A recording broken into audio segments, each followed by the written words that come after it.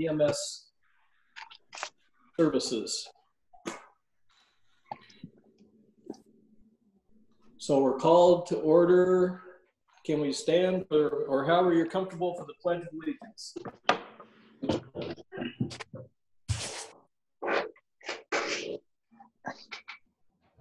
I pledge allegiance to the flag of the United States of America and to the republic for which it stands, one nation, under God, indivisible, with liberty and justice for all.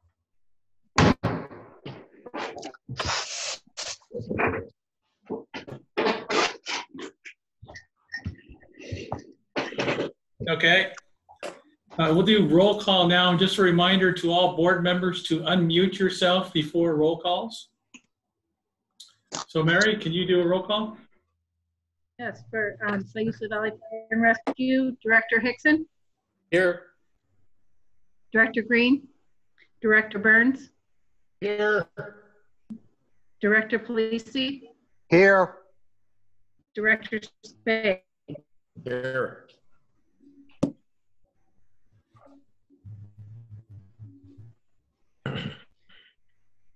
For Western Lane Ambulance, Director Webb. Here. Director Webb. Here. Director Russell. Here. Director Farnsworth. Here. Director Yesney. That was Director, okay. Director Yesney. Here. Director Murphy. Here. WLFEA, Director Farnsworth. Here. Director Green, Director Yesney, Here. and Director Hicks. Okay, thank you, Mary. For the agenda, we'd like to offer 2 amendments to the agenda. We'd like to include approval of the purchase of a vehicle for the MIH program. That will be for Western Lane Ambulance District. That'll be under new business. And then we'd also like to add an executive session tonight for after the conclusion of the regular meeting for discussions with the labor negotiators. So when you're making your motions to approve the agenda, if you could include those amendments. So SCFR. Need a motion and a second. Who was second? Polisi seconds. Okay. Who made the motion? Ed did. Yeah. Ed Hickson. Yeah, made a motion to approve the agenda, including the 2 agenda amendments that were added at the end. Okay. Western Lane Ambulance. I'm sorry, I think my connection's bad. I keep going in and out. I think everyone. Yeah. Yes. So you want to do a roll call vote, Mary? Okay, so Yes. Director Hickson.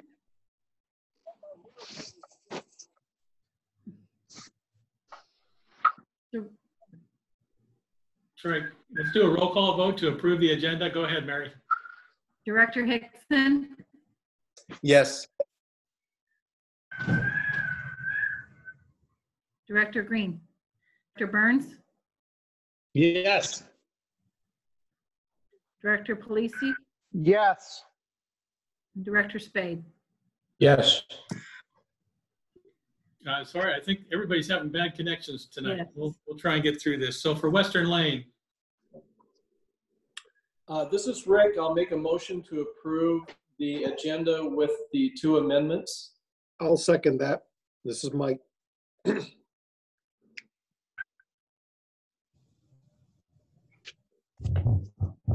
been moved and seconded. Mary, can you do a roll call vote? I didn't get who second. And Mike. Okay. Mr. Webb. Director Webb. Yes. Director Russell. Yes. Director Farnsworth. Yes. Director Yesney. Yes. Director Murphy. Yes. I'll make a motion on behalf of WLFEA to amend the agenda with the 2 amendments. That was Director I'll Farnsworth. second. Okay. Second Ned. by Rick. I think it was Ned. That was Ned. Ned. Ned. Sorry, second by Ned Hickson. Director Farnsworth. Yes. Director Green. Director Yesney. Yes. Director Hickson. Yes. Okay, that's the approval of the agendas by all 3 boards with the 2 amendments. Adina, do we have anybody signed up for public comments? No, we do not. Okay. Is there anybody in the public that would like to comment? Hearing none, we'll move on. We need to have approval of the minutes. SVFR.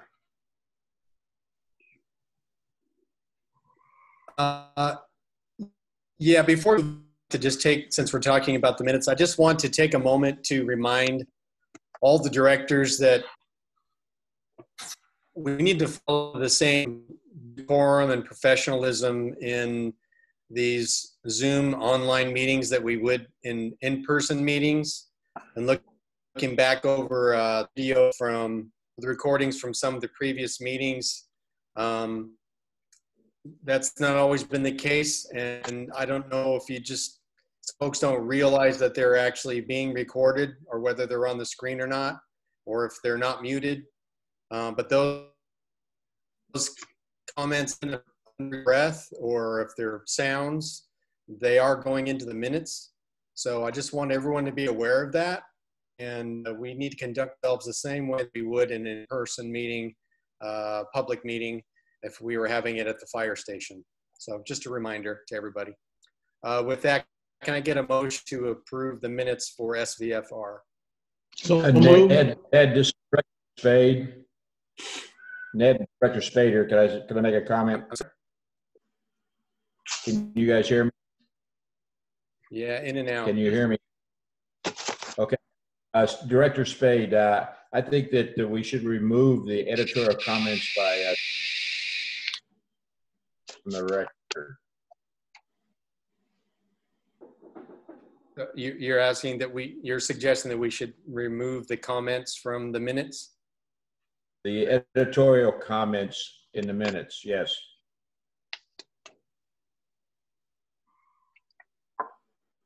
Okay. Is that a motion, Sam? If we can have more discussion on that.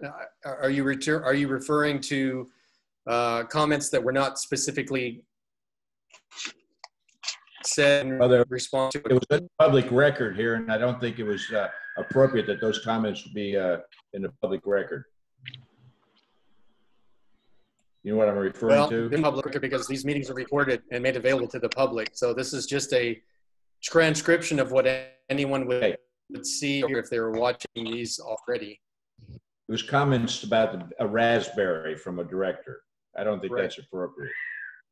Well, I don't think I don't think those were appropriate to begin with. If we were sitting in a public meeting and someone blew a raspberry or made a sound, it would be heard and seen by everybody who was at the public meetings. We're not revealing anything that anyone wouldn't see as if it had happened in an actual meeting, which these are actual meetings.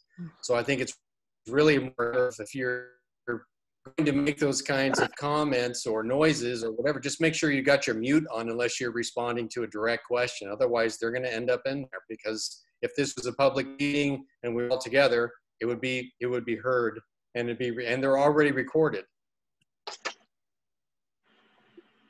Any other I mean, how does everybody else feel about that?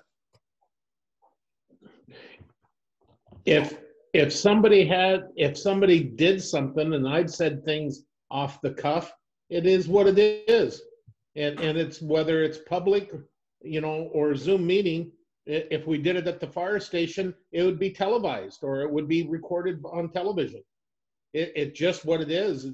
And we all have to live with what we say or not. Sometimes I say something that's a little off the cuff that lets some steam off, but you know, I live by what I say and say what I do and do what I say.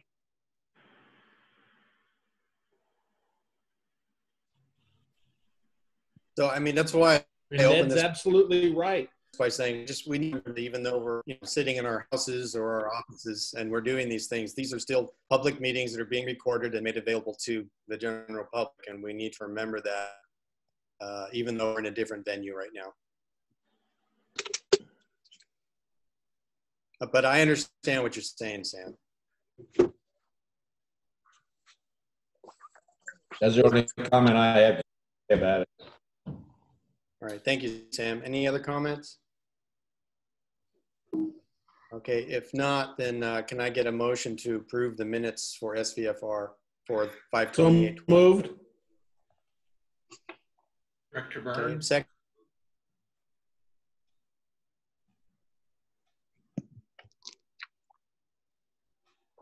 We need a second. Do we have that on that? By Spade.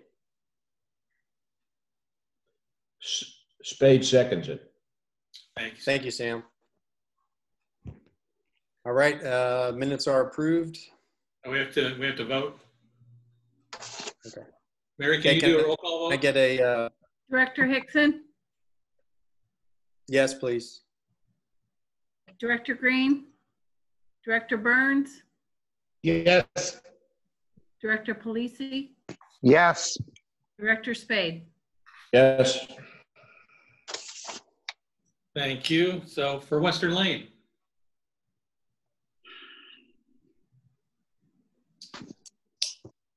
I move that we approve the minutes. I will second that. Director Webb, Yes. Director Russell, Yes. Director Farnsworth, Yes. Director Yesney, Yes. and Director Murphy. Yes. Thank you. WLFEA, I'll make a motion to approve the minutes. And this Second. is- Oh, Ned, you seconded, okay. Director Farnsworth, Yes. Director Green, Director Yesney, Yes. and Director Hickson. Yes. Okay, all minutes have been approved. Dina, do you want to do the monthly financial review? Yes. So we are 11 months into the fiscal year, so expenses should be tracking at or below 92%. For Sayusa Valley Fire, I am pleased to announce that we have received a reimbursement request from FEMA for the SAFER grant in the amount of $102,009. Glad to have that one done. So I will be submitting another reimbursement request. It won't be as much, but I will be submitting that soon. For Western Lane Ambulance, we also received $250,000 for the Mobile Integrated Healthcare program. So this is for a 2-year contract that starts June 1, 2020 and terminates May 31st, 2022.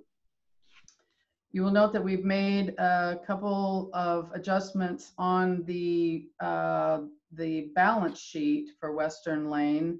We have added this $250,000 under other current liabilities. It's account number 2050. And as we move forward, we will be doing monthly journal entries to move money. It's about 10,000 and change over into the profit and loss on a monthly basis as we begin to spend that money. And as of the date, June 22nd, when I put out this report, we had processed 1,345 Life Med renewals totaling 87,425, but we have way surpassed that. I think we're up to at least 16, if not 1,700 applications. And I really want to give a shout out to my administrative staff because they have rocked on this and they have done a great job. and as well as kept up with all of the rest of their responsibilities. They've just done an amazing job, and I'm real proud of them. Also, the last month, there were some questions of concern from Western Lane board directors on some of the entries on the balance sheet from the journal, the journal entries that I had done from the auditor. Those have been corrected.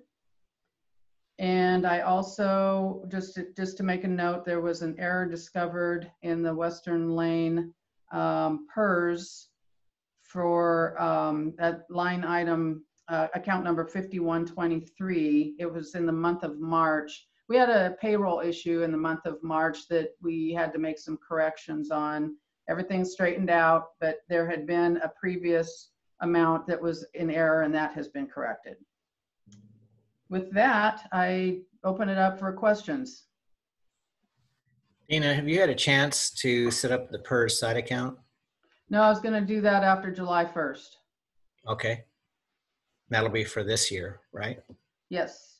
Okay, Well, great. for, what do you mean this year? For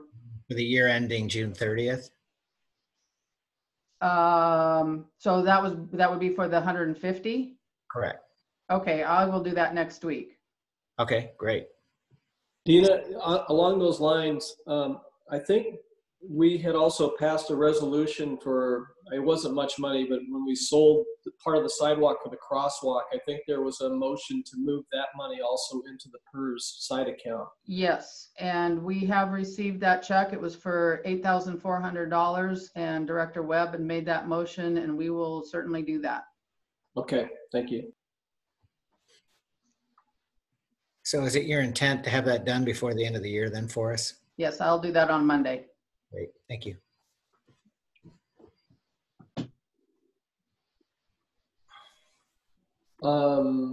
Dina, I have a couple of questions. Are you going to include WLFEA in this as well? As far as what? Just reviewing the financials? Well, I don't have anything to really point out. So I'm available for questions if you have any. Okay, that's what I wanted to know. Page 39, just a question on a transaction for Western Lane on May 19th, Valley Motor Corp for $2,100. Is that do you know what that was for? Or maybe Matt knows. Matt would know, that was on his card.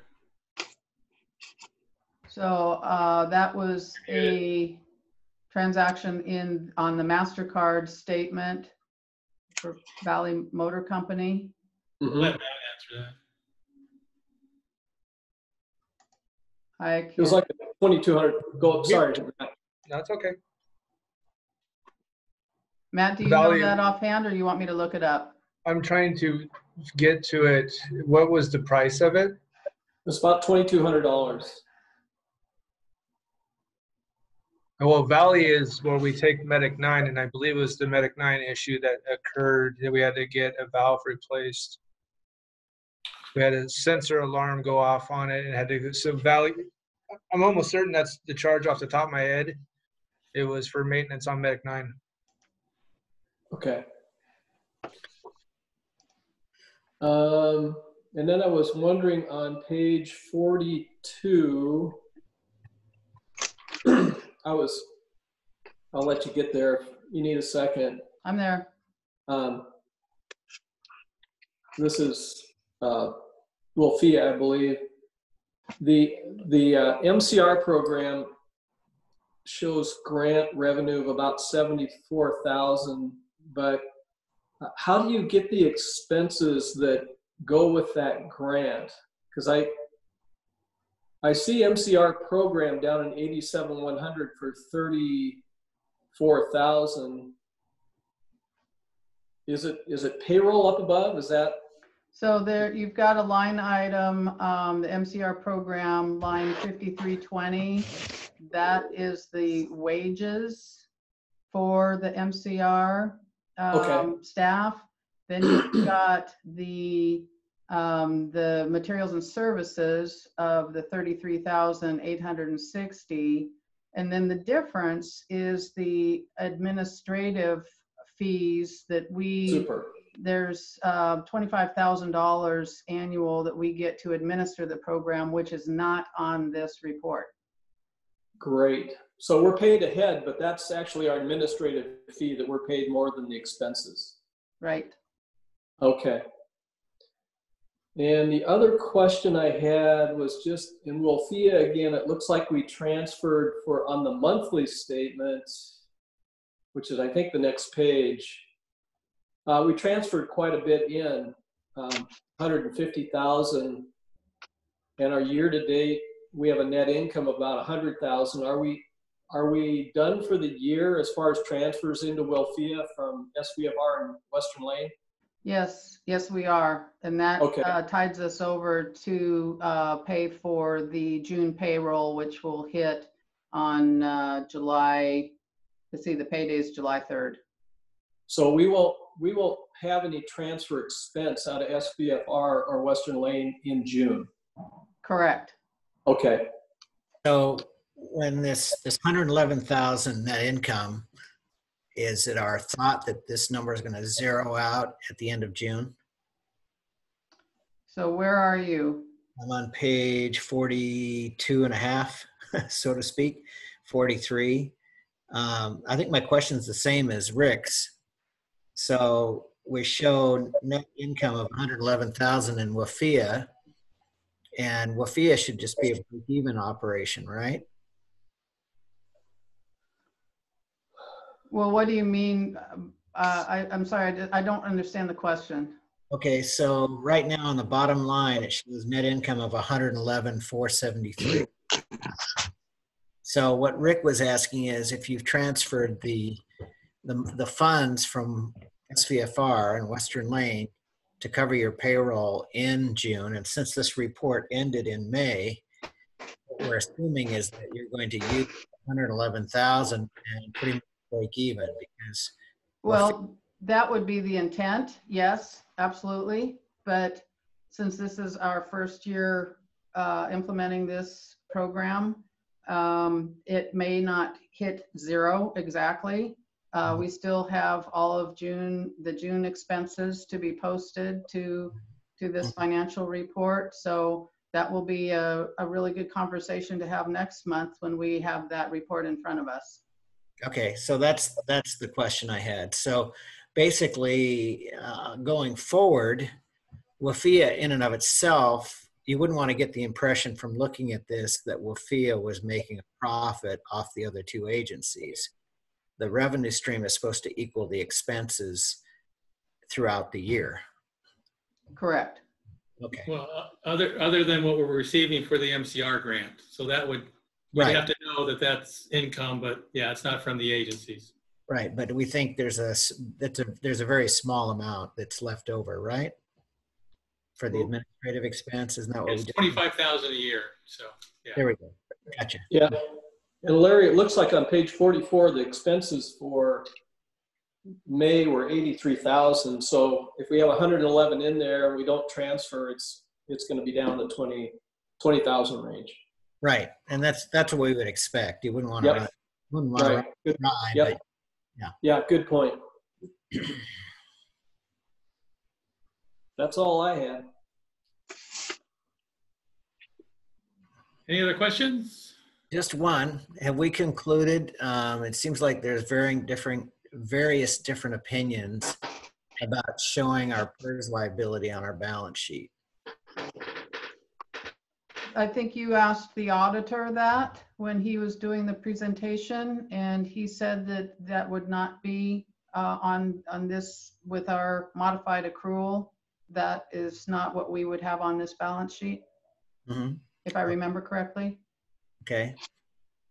I'm confused about that. I admit it. What do you think, Rick?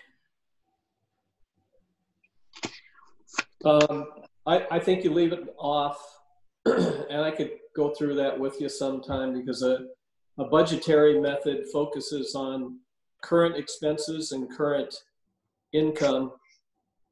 And they usually leave off long-term liabilities and long-term assets. We do record equipment, but we set aside in fund balance an equal amount so that we don't count that as fund balance carried forward that can be spent. Other than that, we're on what's called the modified accrual basis for budget, and that would fit the modified accrual basis of budget not to have long-term liabilities or assets on there. Well, the reason I asked that is I was reading the letter at the end of our board package, and it said, yes, it is considered debt owed to current and former employees for past services rendered. However, this debt payment is factored into the rates the district contributes to PERS based on payroll. It wasn't until recent years that the GASB changed the guidance to require a debt service line to show pension obligation and pension budgets and public budgets, despite the obligation to pay already set into the PERS rates. So yeah, I have no idea what that is. I think there's conflicting guidance, so I think that's what we need to research. Yeah. And remember GASB, well, anyway, generally accepted accounting principles includes two bases of accounting. So modified accrual and full accrual. Right. So I saw that too, and I was perplexed. I don't know what he's getting at with that, frankly. Okay. Rick, this is John. Hi, John. Aren't we showing our money market account on there, and wouldn't that be considered a long-term asset? It's cash. Well, cash is always considered a current asset because it's available to spend within a year if you needed to. So by definition, cash and usually accounts receivable are considered current assets, and your accounts payable and payroll payable is considered current liabilities. Thank you. I see what you're saying.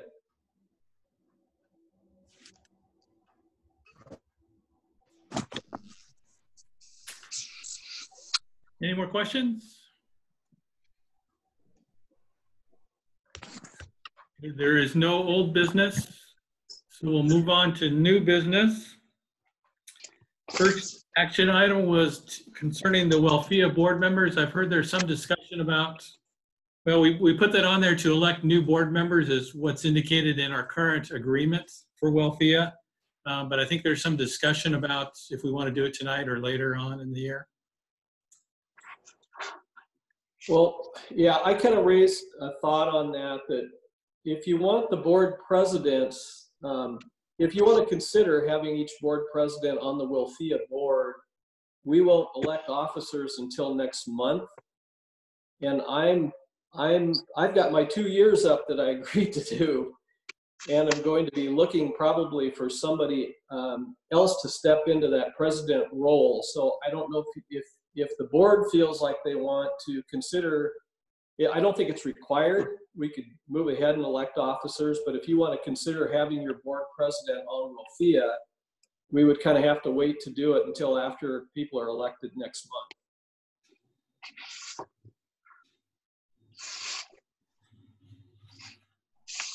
Seems like a practical thing to do. Yeah, that makes sense. So we will have to amend the agreement to do that. The agreement now says that board members will be elected, or their term starts July 1. And I believe it doesn't need to be a resolution, but we'll need an amendment to change the date, the term of the board members. So are you saying WLFEA can make that motion? And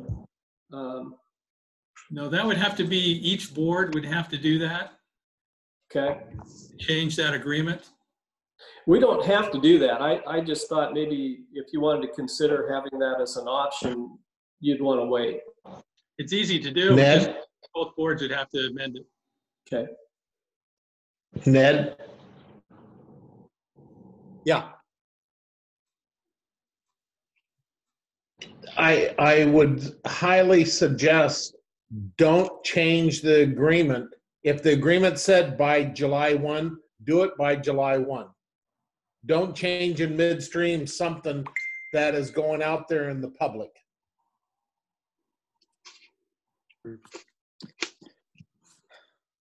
Well, I think it's a matter of when we made that plan, originally, we had not really anticipated the change happening before the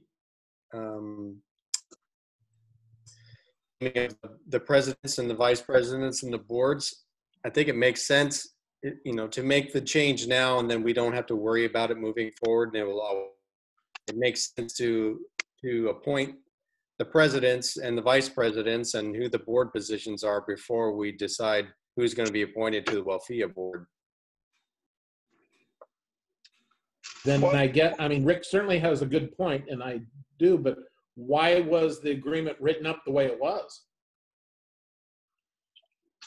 I think that was, well, Chief, I don't know if you have a comment on that. I think it was standard language. We just overlooked the process. I don't think the intent was to have the board president as a standing member. I mean, it's fine, but I don't think that was the intent at the time the agreement was made. That's true. I don't believe the board president or vice president should be on the WLFEA board.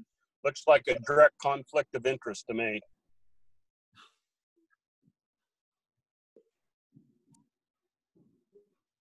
Well, I can see that.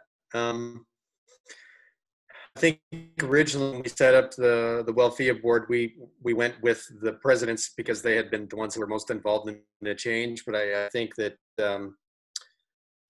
John's point has some merit in terms of having some other eyes and some other objectivity on the WLFEA board who's not a president. The idea to me, Ned, if I may share or repeat, I don't believe in changing the rules once the rules have been set. Mm-hmm. Now, it may be the president, it may not be the president, but the rules and the pattern has been set to do it by July 1. Don't change the rules because somebody then can say, well, they changed the rules just to support what they want to get done.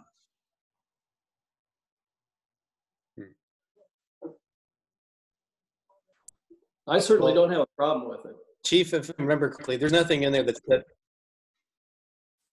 yeah, I don't think there's anything in there, Chief, that says specifically the board has to be made up of presidents of each board. It just says 2 board members from each board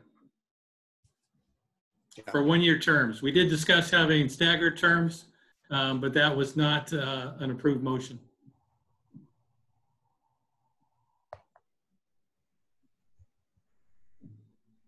Well, if that's the case, I don't have a problem with appointing the WLFEA board tonight, and I guess we just run the risk of somebody being appointed to WLFEA. Well, it doesn't matter if you're appointed to WLFEA, Western Lane Ambulance, or SVFR, and then you're not. You're still a member of the WLFEA board. Right. Correct. And it doesn't matter whether you're president or not, you're no second-class board member. Yeah. That's correct. Does that make sense, Rick, to you? Yeah, it's fine. I just wanted to bring it up as a point. Yeah, no, I think it's a good point. But, if ultimately it doesn't really matter whether you're president now or not, because once you're on the WLFEA board, you're on the WLFEA board, even if you stay on as president of the other board or you're not. So it sounds like the consensus is to go ahead and elect elect WLFEA board members that would take office July 1, 2 from each agency. Okay. Ned, that would be follow the rules. Yeah, no, I think the consensus is let's go ahead and appoint the WLFEA board members tonight. And if you're president now, not president on July 1st, that's okay. That sounds good. Okay, Western Lane Ambulance District. Would you like to, I think we'll handle these as elections versus appointments by the board president, correct? Yes. Okay. Yeah. It's open for nominations for WLFEA board representation. Western Lane Ambulance District. I move for John Murphy to be a member. I'll second.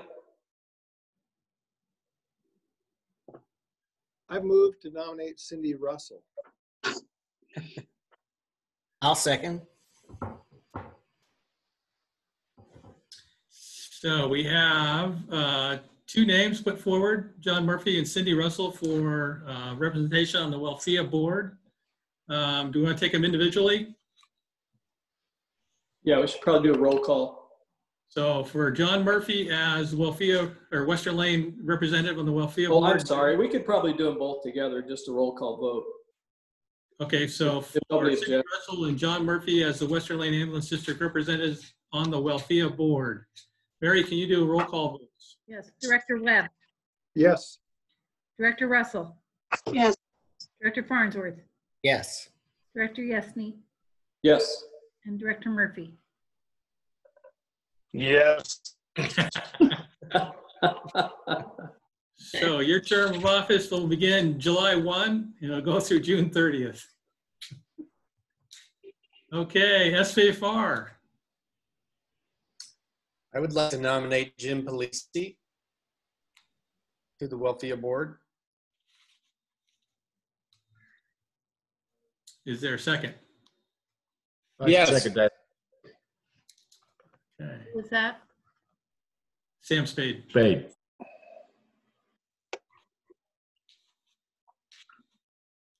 For the second position. Sam Spade.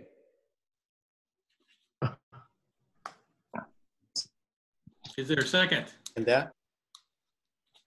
Second. Ned, okay, Ned Hickson seconded that. Okay. Hey, folks, I'm having a real hard time hearing. There's like about a 15-second delay coming through on me, and my video keeps cutting out. Yeah, and then you get elected when that happens. Oops. Congratulations. Yeah, okay, well. Okay, so it's Jim Polisi and Sam Spade have been nominated for SVFR representation to the WLFEA board. Mary, can you do a roll call of SVFR? Yes.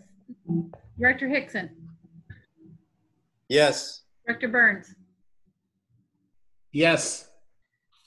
Director Polisi, No comment. Yes. and Director Spade. Yes. Well, Thank you, guys. Congratulations. Again, that begins July 1 and goes through June 30th. So the next new business, number 5, that's the current WLFEA board. So sorry, new board members, you don't get to weigh in yet. So just, I'm disappointed that Director Green's not here, but I've been talking to him. We just wanted to be really transparent with what we wanted to do with WLFEA wages and benefits. Dina, was that included in the board packet? Was what included? The changes that we had proposed for, well, it was in the budget, but so it was, if you remember from the budget that we proposed, I'm just thinking without Director Green here, it makes it very difficult. Would it be appropriate to defer that agenda item till July, or do you want it in place so we can start July 1? It would start July 1, but again, it was just to reinforce what had been approved by the boards. So there wasn't any necessary action. I just wanted to make sure that the board we were completely transparent. But we can certainly bring it back up again in July.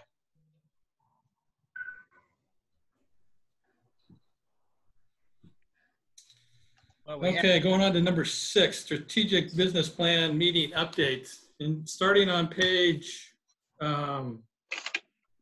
48, so I reached out to ESCI, Emergency Services Consulting International. Some of you may remember they ran the strategic planning process for the ambulance district and the fire department the last time. So I reached out to them, and I also reached out to LCOG, Lane Council of Government. They also will facilitate strategic planning. So the information that you see in your board packet is from ESCI. It gives the scope of work that they will do. It also gives a price sheet I only included the one price sheet that has strategic planning. They do everything. They'll do master planning. They'll do merger studies. They'll do executive hiring for you. They do quite a bit. But so I just included the one strategic plan pricing, and that's at $16,350. My intent would be that would include both agencies. I still have to confirm that with them, that they wouldn't be doing this separately. Again, if the boards wanted the strategic planning process to be separate, it would probably be then $16,000 a piece. But I'm hoping that we could facilitate this as a joint strategic plan, and that it would be, it'd be $16,350 split by both groups. LCOG has been a little bit reluctant to give us any information. The gentleman that runs it was on vacation for a week and asked him for information when he got back. They want to do it with us. He just has not given us any information. He knows that we need that information. He knows that I wanted it for tonight. But if the desire of the board is just to move forward with the SCI or to wait for LCOG to give us a price, I'm okay either way. The SCI certainly does good work. I have no idea what the LCOG work looks like. Comments? So Chief, this is Rick. I mean, we're familiar with. I'm sorry, by page 55, where it talks about the pricing. So is the proposal that they put in here is all covered under figure number 2? Yes. Strategic plan and citizen forum. Sorry? Yes, and that would be, I'm pretty sure that's exactly what they did before. Before being with the last strategic plan that was about 5 years ago. Okay, that's with this, yeah. And so the process they've described is figure number 2. What the heck? Why are 3 and 4 so high, and what are those, and what do they add? Why are those in there? They're included just because they're on the same page. We're not asking for them to do that. Okay. Figure 3 would be just, that's like a merger study. Okay, I was like, yeah, I was choking a little bit on figure 3 and 4.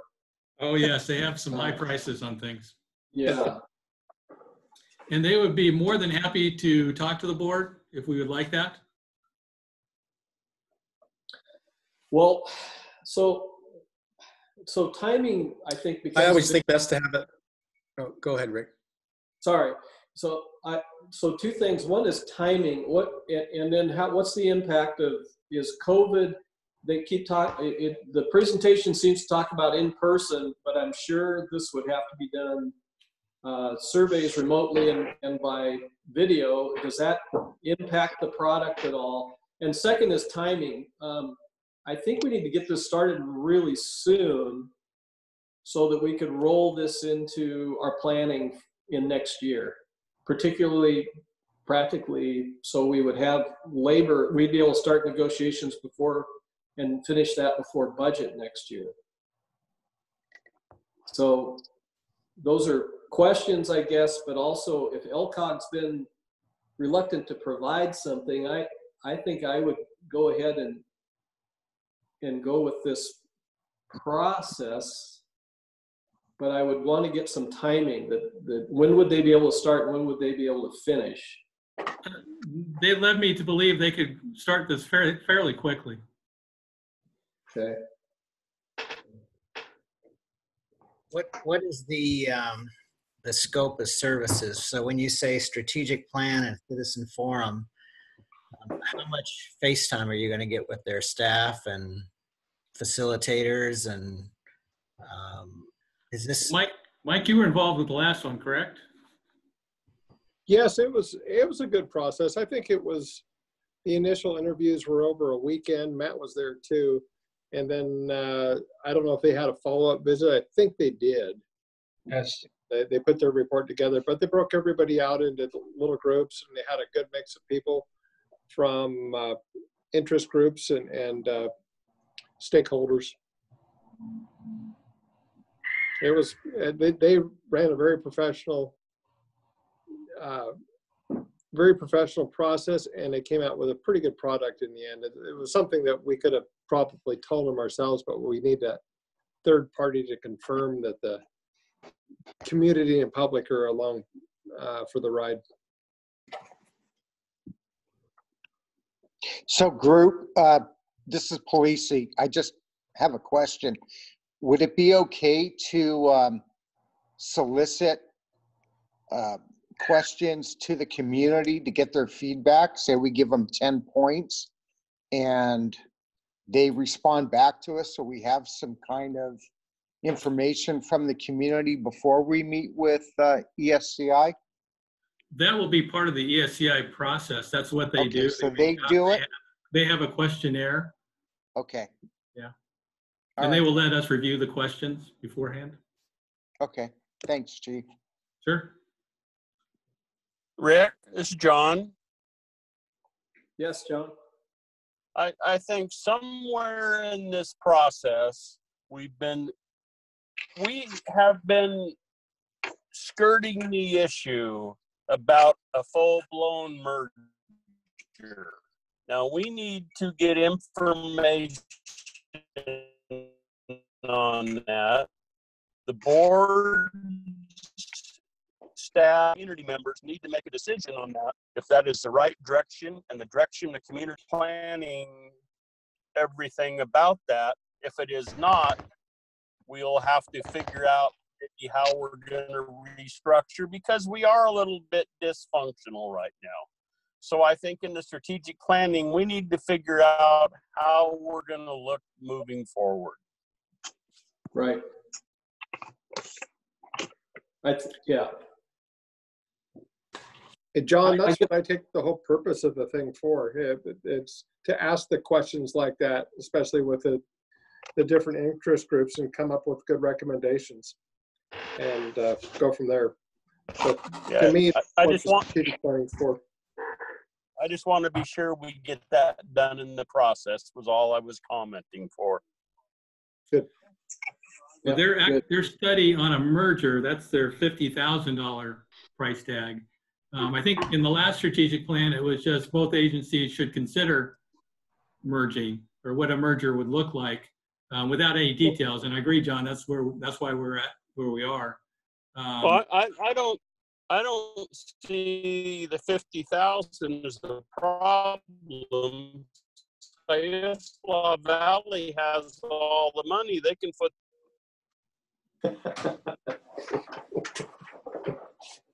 Well, it would be 50-50.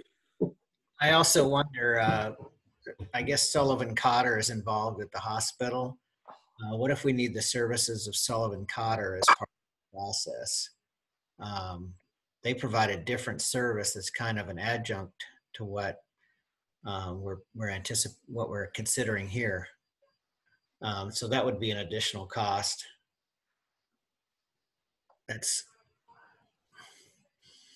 Is that salary review, things like that? Is that what you're talking about, Larry? Yeah, it's. I mean, if we have a strategic plan, we might have to have that side of the equation answered as well.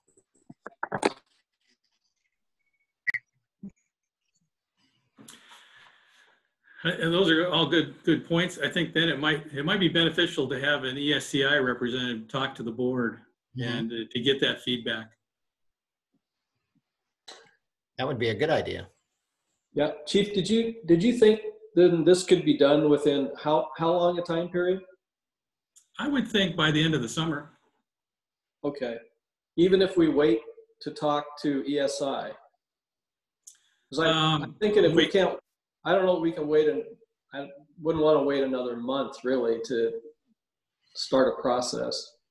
Well, I can arrange a special meeting, or if it's just two board members who want to talk, we don't have to have a special meeting, but I think they'd be more than willing. This is what they do. So I think they'd be more than willing to meet with us, and then we can find out what the timeline would be.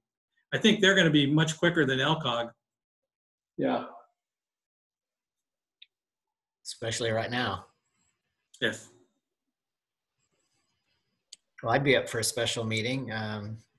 just to hear more about their process and product. Yeah, and especially, oh, I'm sorry, Chief, go ahead. I was going to propose that I'll contact the SCI and see what availability they have for a special meeting for both boards. And Chief, if they're talking about a cooperative efforts feasibility study, you know they're going to want to hit on community risk assessment. And my feeling is we're not going to pay for that twice. So if they're looking at a cooperative efforts, then they need to take into consideration the community risk assessment and the standards for coverage there. It's not like we're one agency looking at a standards of coverage plan. We're looking at potentially two coming to one. They should incorporate that into it. It's not a double dip. We can certainly ask them. Yeah, please. Okay, I'll contact them tomorrow and see what we can arrange.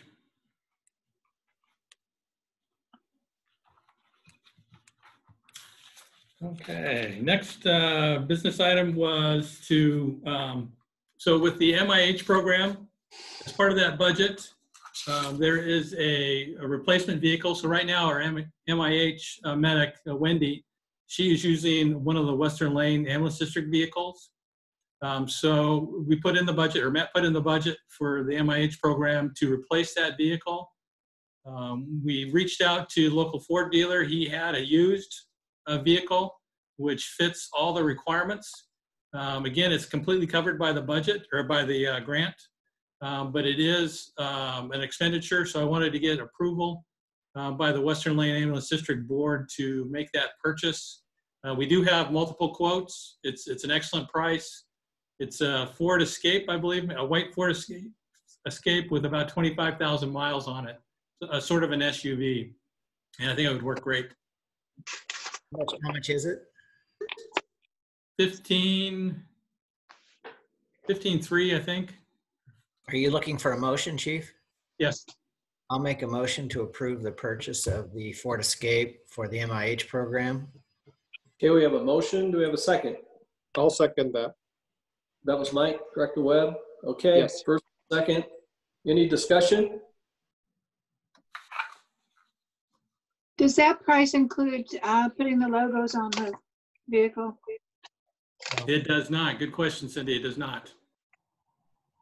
That's I don't know if we got a price yet, Matt. Did we? Or did we get a price on the logos? I'm working on the uplifting to that vehicle at the same time that I'm working on your vehicle. So I haven't got any artwork back on that vehicle. So I would anticipate probably at the high end, 3,000 to 5,000 for additional artwork to it. Say MIH, given the appropriate recognition to Peace Health and our agency. And that would come out of the grants as well. Correct. So we increase the amount that we're moving for to include that amount? I'll amend my motion. Do we have a? See, I second with the amendment. Okay.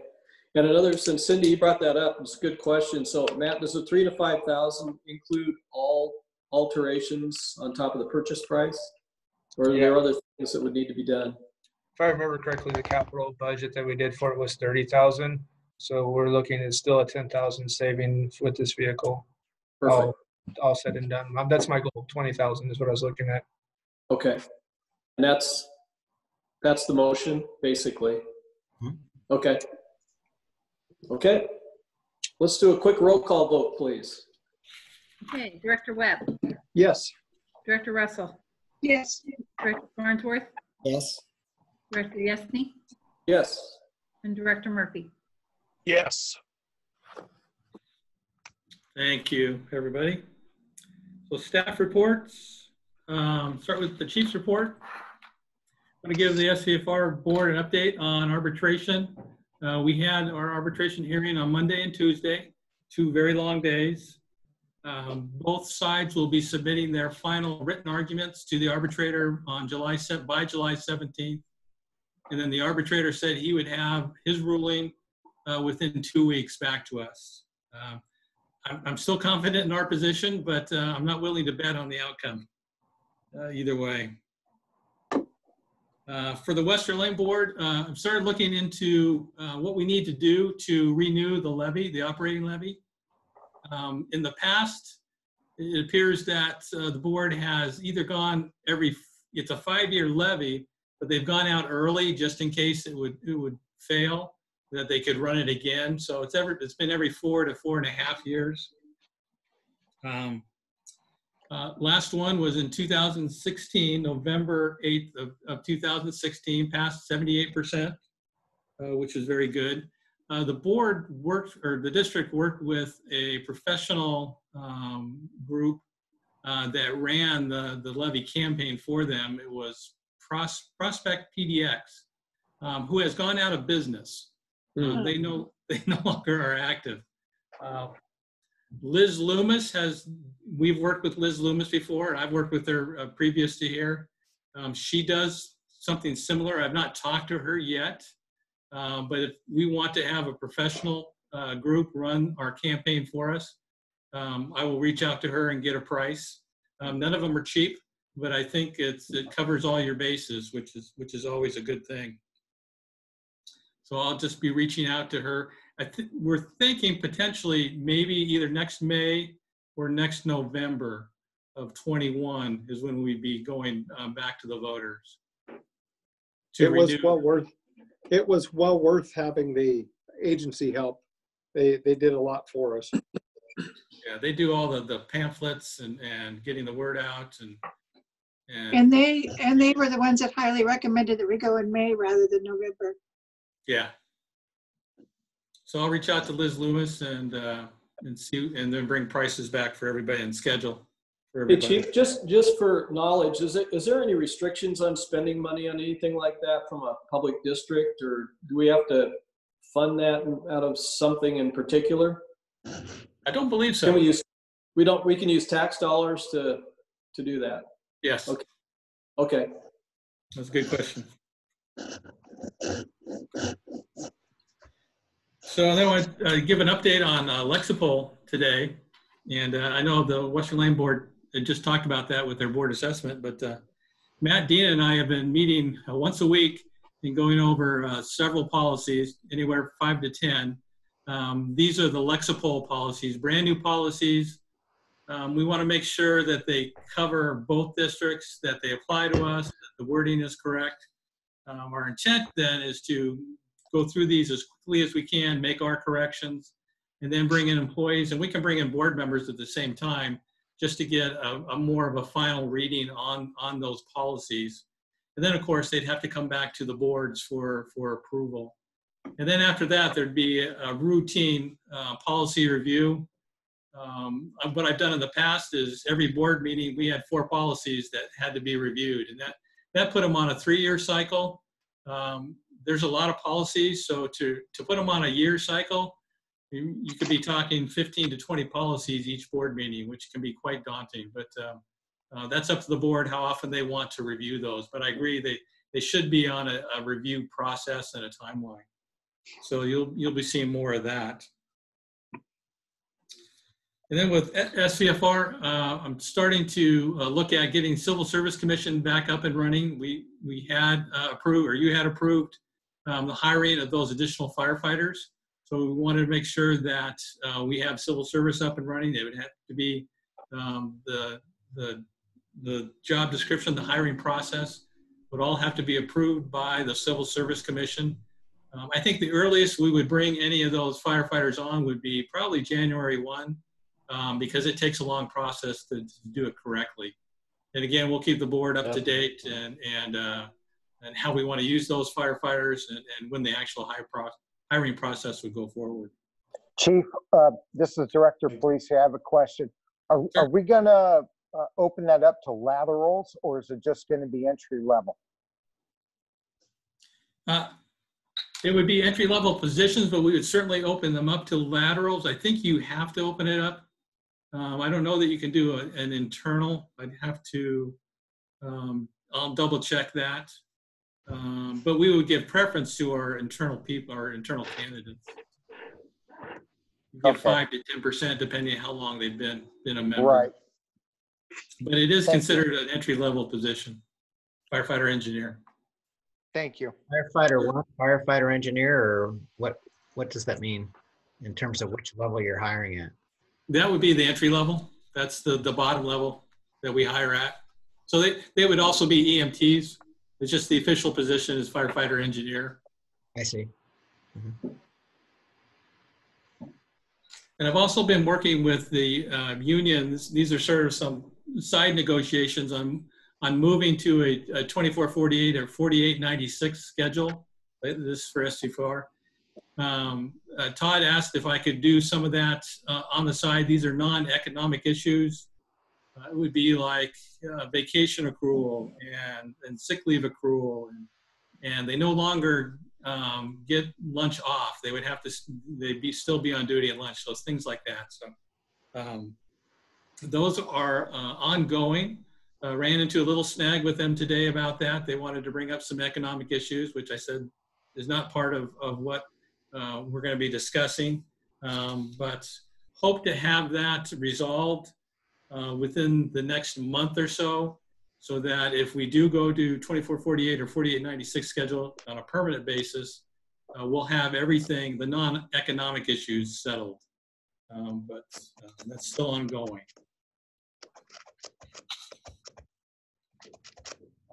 And that's what I have.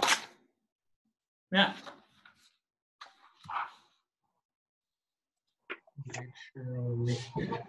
Okay, on page, as I just moved away from it, my chief ops report on page 56 is the call breakdown. Call volumes for Western Lanes actually was increased compared to last year by 15, and annually we're ahead compared to last year as well. But again, I continue to see the trend. The breakdown is we have less transports, higher no patients, and our transfers are higher as well. But we're kind of anticipating the COVID to play, in our call volumes really hasn't yet. But I can tell you right now in June is just started off like firecrackers. I mean, we have been going and going and going. Both districts have, which tells me that summer is here, because usually we don't get that until July. So yesterday alone, Western Lane Ambulance in a 24-hour period, we did 9 transfers. No, actually, a 48-hour period. Sorry, we did 9 transfers. Not the most we've ever done in a 48-hour period, but it was quite busy for them. Any questions on call volumes? This is probably a Dina question, but and Chief, do we increase annually? Do we increase our pricing on what we charge? No, that's as requested by the board or recommended by staff to the board, but the board would have to do that. Correct. We do try and get updates from systems design on what other agencies are charging to make sure that we're not falling behind, and we are at the top end of charging. And then we raised it for out of district residents. Okay, I'm just curious because our collection rate looks like it's going up. So that on the AR schedule, and that if we're not increasing prices, we must be getting paid a little bit better. So maybe we got a little bump in rate or something. I think we're doing more transfers. I think we're really seeing more transfers, which we get paid for. Okay. Still trying to figure out what we're probably going to hit 2 million this year, or get darn close to it. It's going to be very close. I didn't think we were, but June has been great. Well, May was revenue was quite good. So I was just trying to figure out if we increase prices, but it doesn't. If we don't, that makes sense. The collection rate would go up too. How often do we raise prices? I'm sorry, say again? How often do we raise prices? It's up to the board. Okay, I mean, as a board, do we want to see a recommendation annually? I mean, it seemed to me that, I mean, the raising of the rates really only helps us with private pay and self-pay. Right. So, it would seem to me like for that portion of our business, we should be pretty aggressive because it's not going to change what Medicare and Medicaid pay. Right. So I don't mind being at the top of the spectrum in that regard, you know. And when we approved it last year, we actually went up by, I think, $800 or $900 for private pay out of district. Mm-hmm. Okay. So, and like Chief Schick had said, we're pretty much in line with districts throughout the state of Oregon with what we charge. Mm-hmm. And also the critical care component is a different add-on where we get additional revenues because of the higher level of care. Mm-hmm. It's not a bad idea, though, to have maybe an annual report from System Design. They'll show us what everybody else is charging. They won't give us names all the time, but they'll show us who's charging and how much. That's not bad to have an annual report on that. Yeah. So do you want to make that a request, Larry? I think that's a good idea. I'd like to see that. What's the best I will do that. year to see that? Is it right at the beginning of the fiscal year that we should see that? Probably going into budget time is how I would do it. Okay, so approaching budget time, and we anticipate doing that in the fall. So maybe we should be. Budgets are springtime. I understand, but if we're looking at it, we should maybe do it December 31st. Maybe we should do it October 30th, something. My recommendation would be the first of the year.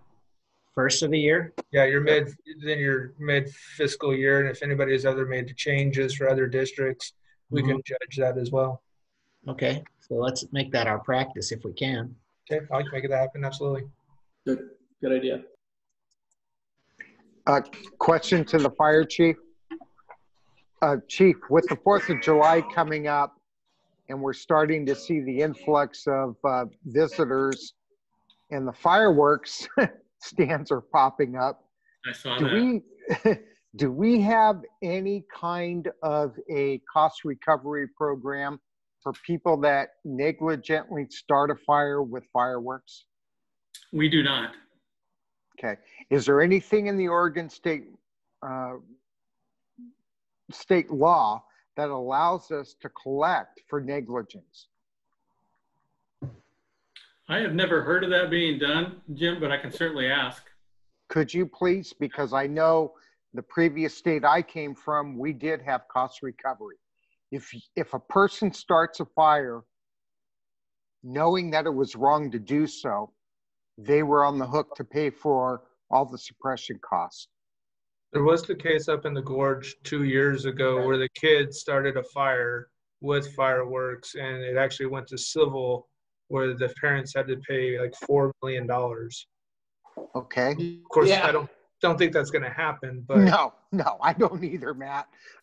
but if you get a judgment against somebody and then 2 weeks later they hit the lottery, that money goes back to the community that had to pay for the cost. Yeah, we'll find out, Jim. All right, thank you. Chief? Yes. Chief? Yes. This is Alan Burns. There is something going on because I remember several years ago, a person in a similar situation had a brush fire that had a fire, got out of control, and he had to pay about $24,000 for the equipment putting it out. He paid that to the fire district? Yes. Oh, interesting. I think you'd have to show that they were negligent. Well, he was, and he freely admitted it. Yeah, that'd be interesting. Yeah, we can certainly look into that. Especially if we're calling in aircraft, because that's going to cost a lot of money. Yes. Be my first choice. He didn't have to do that, but he did have homeowners insurance did cover some stuff. Yeah. Okay. Thanks, Alan. So continuing no problem, sir. Continuing with the call volume. Again, a 3-year call volume comparison with COVID. I put that data up there. Again, it's just showing little drops in trends of our transport and transfers and our no patients being increased significantly because of that COVID environment has caused us to do in operations. The mobile integrated healthcare, the call volumes are there. We maintain pretty high still. Big news, of course, is we were awarded the 2-year, $250,000 grant, and we've actually done some with Peace Health. With Peace Health Riverbend, we did some marketing with it at their cost and broadcasted it out. I wasn't able to get any copies for our correspondence, but I know an article went out in the paper that I believe was the Register Guard. I haven't even seen it. I was going to ask Ann about it. That's the one that deals with all their PR at Riverbend. Continues to do good. Palliative care is definitely becoming a mainstay in the program. Training report, both districts again continue to train into the new COVID environment. Rob has completed our annual proficiency with Westland Ambulance District. And with any proficiency, the goal is not to find the failures, but by doing the proficiency, you can find areas where you need to improve. And it was well identified we need to put some more training into pediatric and protocols. But I was very pleased with the overall numbers and the assessment from Rob did. Our protocols tests were in the 90s for the average, and then the assessments, Rob said that everybody did really, really, really well across the board. So we continue just to lead by example and put the training in to get where we need to go. On the fire side, we've opened up this month in June as our first kind of more interactions now that phase 2 is open for COVID. So we're doing more company level, multi-company level trainings out and about. And we were looking into July, completely opening it up. But as COVID numbers are spiking, we're keeping an eye on that and seeing how it's going, how we're going to have to adjust, or we're going to have to adjust as we're moving forward.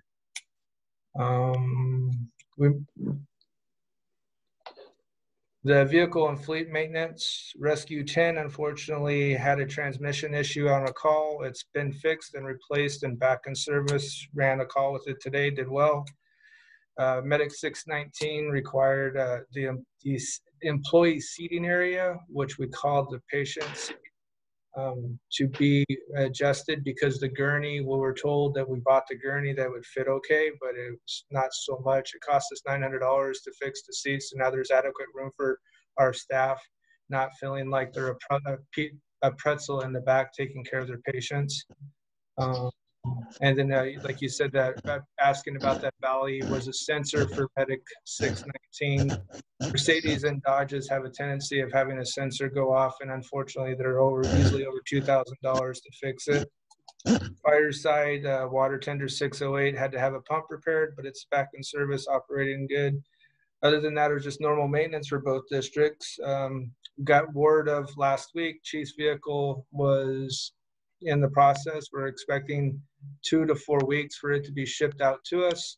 Already started working on the uplifting of the vehicle, so we're hoping within a month to maybe 6 weeks we'll have his vehicle complete and he'll be happy. Fire prevention staff report, still doing great work while he's on shift work. They installed many smoke detectors, 62 over the last month, and his report is in the package. Community support team and the mobile crisis support team. Again, Lori's doing a great job developing it and growing it. I think over the last 2 weeks to a month, we've brought on anywhere between 8 to 10 part-time additional employees into that program to help her with it. So it's going good. And definitely with this environment, it used to be once a week that they're going on our calls. It almost seems like at least once a day, if not multiple times a day, that they're going out and assisting law enforcement and helping with the mental health patients out in our community. Recruit and retention. Unfortunately, I sent out 7 letters to volunteers that have not been active for the last year plus and dismissed them. And as I'm trying to get this district to a better foundation to grow on, I felt that it was necessary to remove people that have not been participating to the district in the last 7 years. So the recruiting retention report, you'll see the numbers actually being more reflecting to what we have in the district as response. That pretty much is the report. Happy to answer any questions. Hey, Matt. Chief House? Oh, geez. Just real quick, any question or any opportunity to grow Mapleton a little bit? I know ambulance is not getting any support from the QRT or very infrequent. So it's something I think that if there's a way that we can help foster that, that would be a good thing to do. I agree. We'll continue to work on that relationship. And that's actually on my list of things that I think should be discussed. That strategic planning is what we want to do up the river. Chief House, Jim Polisi here. First of all and foremost, please extend an attaboy to Training Officer Chance. I really like that report. He's clear, concise, and he knows what he's going for. And I totally support that. The not just the EMS portion for Western Lane, but for the fire district. The other thing too that I was reading about was the Blair Campbell and Andrew Jeffords and the registered EMT intermediates. I think that's great. I think seeing that kind of involvement from the fire side is what we're looking at. We're looking at a true all-risk agency. And my question is, has Chief House, or Chief Chance, excuse me, has he been, anybody from the high school district made contact with him about a career development program for seniors? That's something that both, and as I'm working through some of the problems and correcting some of the issues, is the foundation is what I'm trying to get to with the district, but that is absolutely something I want to get involved with at the high school. For there used to be what's called an Explorer program, but that ran into some issues with what would be the legal issues that came from Boy Scouts, and I don't know how that would play out now because I don't think they sponsor it. But there are other avenues and venues that you can actually recruit these people. I think Danielle Holmes, one of our great paramedics, she would actually go into the health occupation class, and teach CPR, give them, in which they would come into our agency to do their ride time too, part of it. And a couple of them actually have made careers in going that direction to be paramedic or firefighters. Well, I'm all for cultivating our own. Yeah, and if you get to them at a young age, like I was got to at a very young age, at the age of 14, and I made a career in the fire service, and I loved it. And I truly believe that we can reach that younger age bracket and bring them up. And so, I mean, anything we can do as a district or both districts to help, with the career development and the succession planning is in our best benefit and the benefit to the taxpayer. So nice work, Matt. Nice work. I would add in on that. I think it's a great idea. And I wondered about LCC, because don't they do EMT and paramedic training? Yeah, so we are already affiliated with the LCC. In fact, Tom, Doug, Derek are all instructors, and not just instructors. Like Derek is the lead paramedic instructor for the whole program. Tom is one of the valuable instructors and Doug has just recently taken on as part-time what he's instructing the upcoming EMT advanced intermediate class. So they're heavily relying on our skill set at the college, but also we weren't able to do an EMT class this year. But remember, the last 2 years we were able to do EMT classes for cultivating and get into session within our own district. And the plan is that QRT money that we budgeted for 16.5 is still there for hopefully next year we can get the EMT class back here and have more response from the areas. Okay, and that EMT class can it totally be taught here? We did both years. Perfect, thanks. You're welcome. Nice.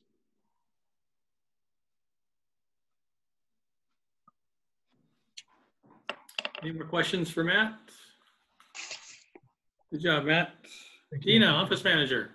Okay, we are pretty much concluding our workstation replacement project with the new IT company. They've come in, we purchased 11 new computers, and each station has been replaced. And we are also, the only thing we really have left to do on that project is to restage some of the repurposed, like the used computers out to the outer station, so that hasn't taken place yet. But they've all been wiped, and I'm really impressed with our new IT company. She's been here every week to do a few computers at a time. When she has them like in a downloading process, she goes around and finds other things to do to help us, and I'm just really pleased with them. We have one more project coming up, which kind of it really helps us finish cleaning things up from the past, and that is to redo the cabling upstairs and in the workstation cubicles. Upstairs, as you recall, we replaced some of the Wi-Fi APs, and one of them is still not at full capacity because we did not have a managed switch up there. So the project is going to cost around $4,750, and this is on the SVFR side. So Western Lane will not be paying for this, but this is to improve the Wi-Fi upstairs in the training room and to clean up the miscellaneous switches and wiring that are out in the cubicle area. Out of the 6 computer stations, there's 3 switches on the floor that have wires running all over, and it's just been a mess. So this is going to clean that up, get it all neat and tidy, and the other part of that project is to get another switch. While they're doing all this at the same time, it's cost effective to get another switch to handle any future data connections, because once this gets fixed, the current switch is completely saturated and maxed out. So I think this project will be well worth it, and we'll be sitting in pretty good shape for our IT needs. I already talked a little bit about LifeMed and the admin staff, but I just wanted to mention that with all the Zoom meetings lately, there are still some minutes that are outstanding. You know, we had the WLFEA board had the June 8th meeting, and then there were the 2 budget hearings, the one for SVFR and one for Western Lane.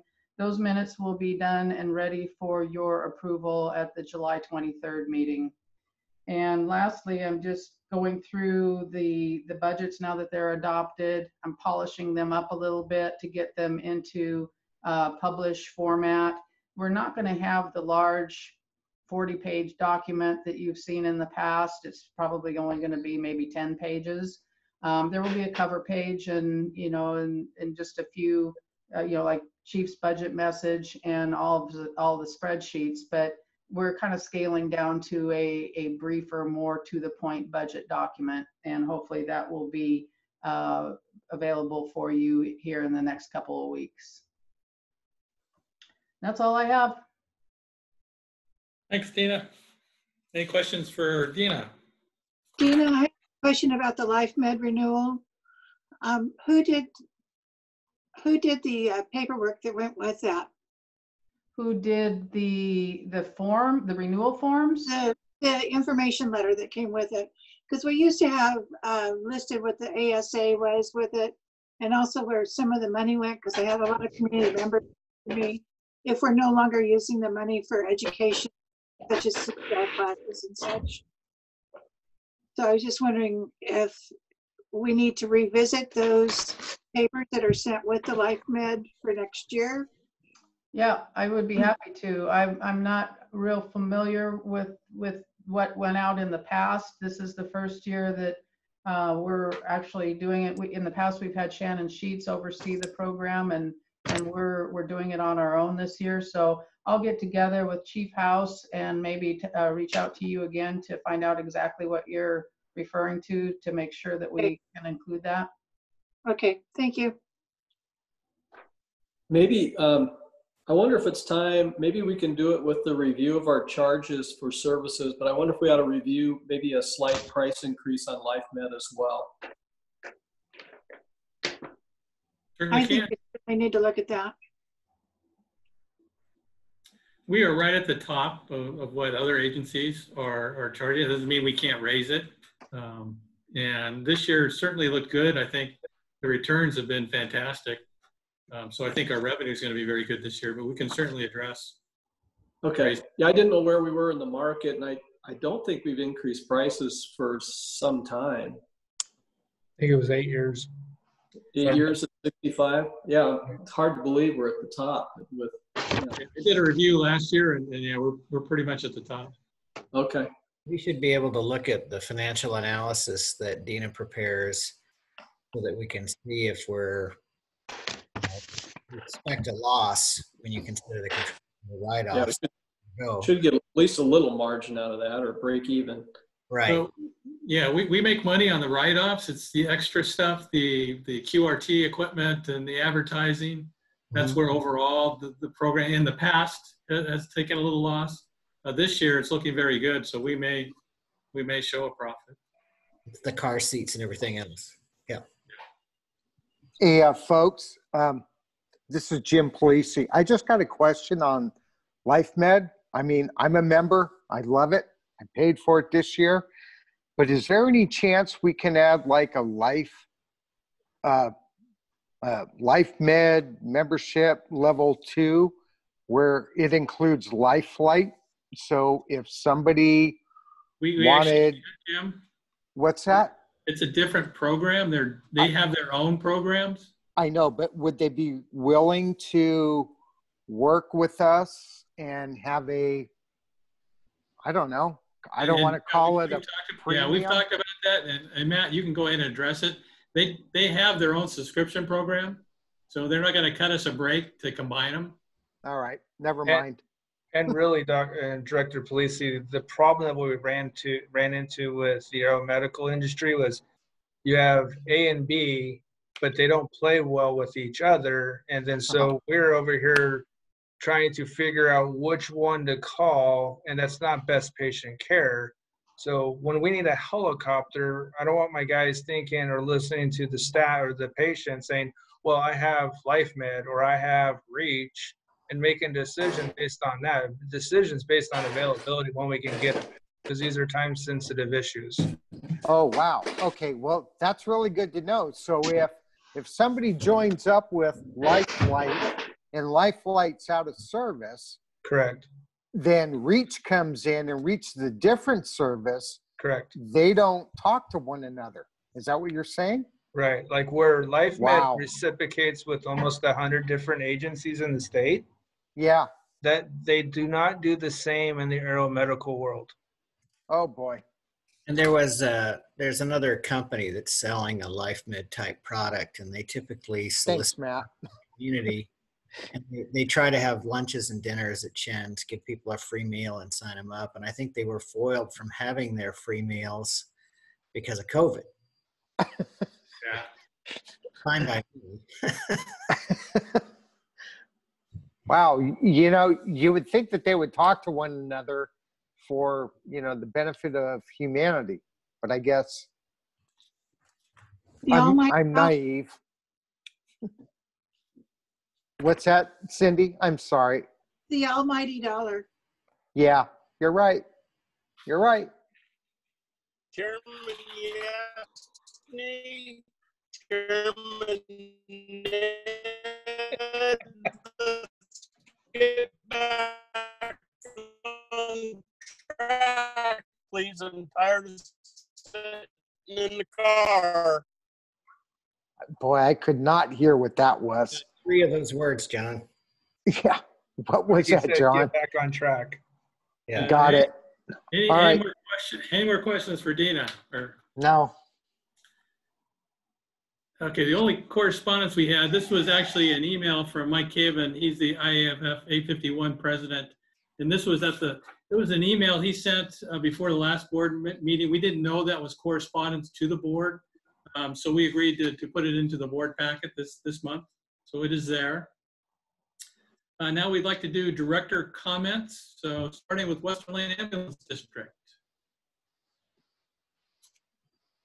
I just want to reiterate that I know when it came on the board, we talked about rotating leadership positions, and my thought was 2 years was a good run for being a president. I don't want to start smelling like an old shoe.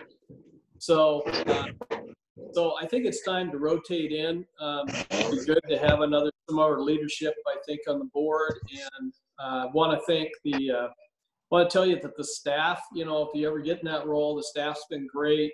Chief and the staff have always been responsive to anything I needed. Thank the board for their patience. I think it's time to rotate off. So just be thinking about who you would like to nominate and elect at our July meeting.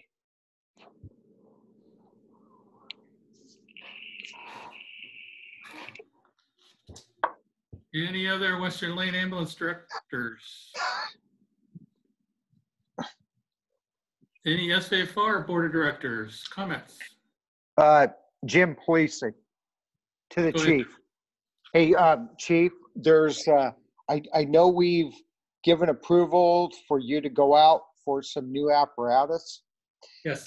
There's a lot of really good deals popping up from many manufacturers for type 6s, type 3s, tactical water tenders. They're offering some pretty good bargains for a lot of the demo units, that are out there, and even some of the manufacturers that are doing refurbishing. So if you think of any of the rigs that need to go in for refurbishment, where we just take, the buildup off and put it on a new chassis, or you buy a new water tender, I think now's a good time to be looking at that. I agree. And especially with, single source, or you can jump on someone else's budget. I agree. Okay. That's all I had. Thanks. Thanks, Director Polisi. SVFR directors. Okay. Future business, all meetings will be conducted via Zoom until further notice.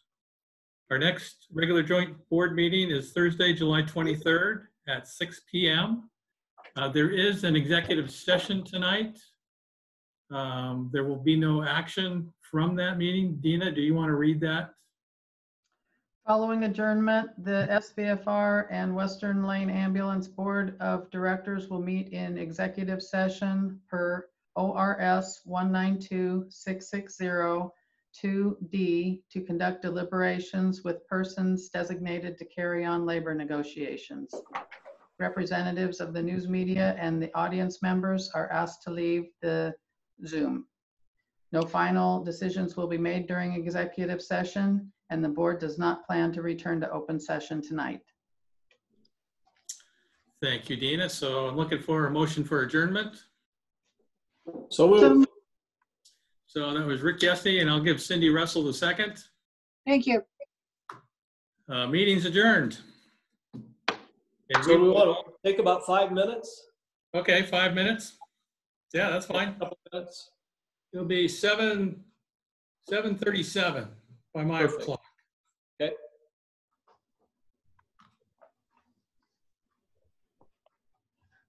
I want to say how incredibly Matt looks.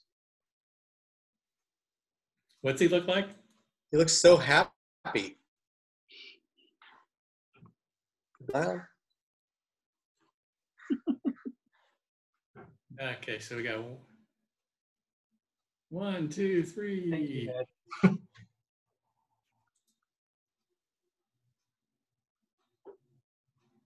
2, 3, 4, 5, 6, 7, 8.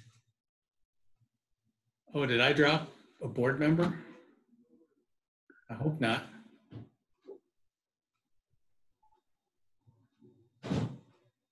I dropped that Galaxy. Was that a board member, Dina? The only board member that was not in attendance was Ron Green. I don't know who Galaxy was. I'm only showing. I count 10. I count 9. Oh, okay. I'm only counting 8. Where's Alan Burns? Was he? No, he wasn't Galaxy. Did No, he leave?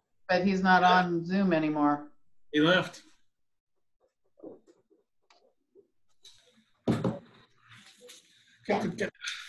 Right.